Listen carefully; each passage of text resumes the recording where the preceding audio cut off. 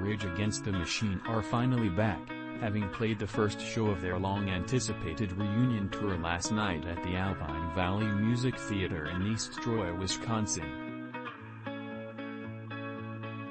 During the set, they shared multiple messages on the giant screen behind them, including the words "Abort the Supreme Court," the Milwaukee Journal Sentinel reports, and video of the set confirms.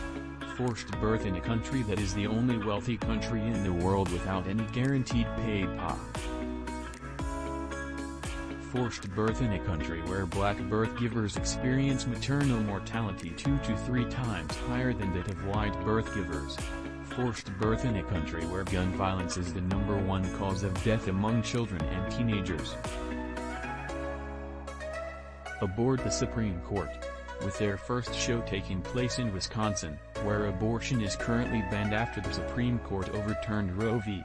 Wade, Rage previously announced plans to donate nearly $500,000 to reproductive rights organizations in Wisconsin and Illinois.